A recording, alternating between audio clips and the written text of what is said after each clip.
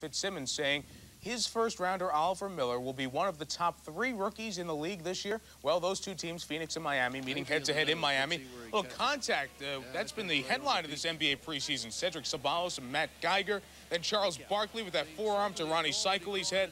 Kevin Lockery not a fan of what was going on. Here's Harold Miner, one-on-one, taking Dan Marley down through the lane using the right hand. Heat were down just 1 at the half. Third quarter, there's Oliver Miller, the big guy out of Arkansas, to the other big guy, Charles Barkley.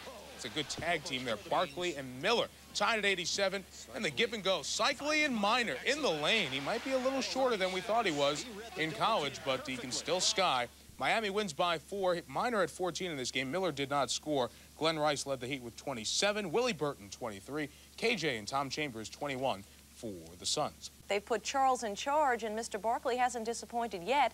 He's averaged close to 25 points a game in the preseason.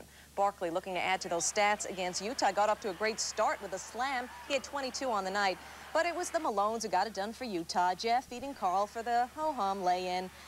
Carl with a little love tap to Barkley. Jeff Malone now with the running one-hander. Jeff had 28 to lead everybody. Jazz win this one, 126-112. Carl did chip in with 26.